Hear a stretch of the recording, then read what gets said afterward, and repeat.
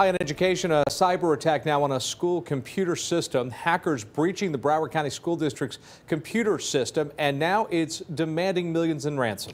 CBS12's Denise Sawyer tells us if school districts in Palm Beach County and the Treasure Coast should be concerned about this. She joins us live. Denise?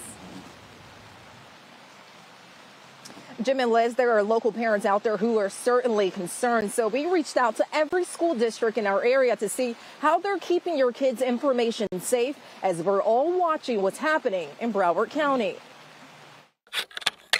Cyber criminals on the attack. Hackers are threatening to release sensitive information stolen from the Broward County School District, including students and teachers' social security numbers, addresses, and dates of birth.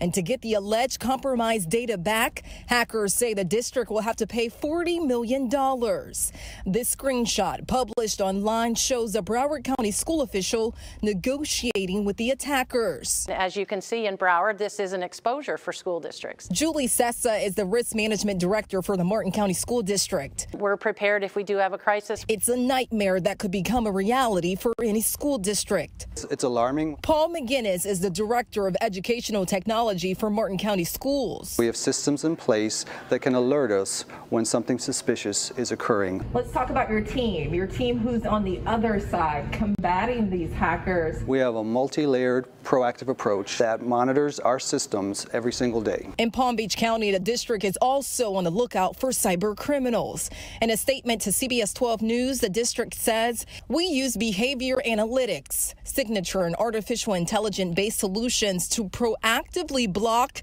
and look for suspicious activity."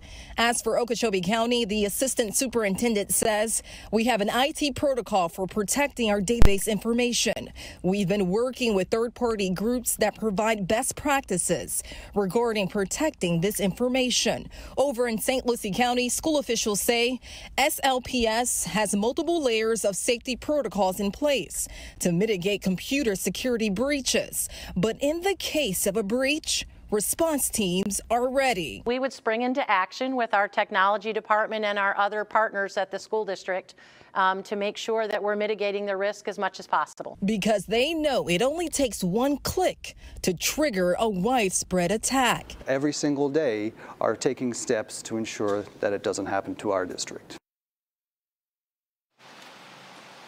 Now, students and staff are constantly trained on what to look out for when it comes to any potential hazards. Live in Stewart, I'm Denise Sawyer for CBS 12 News.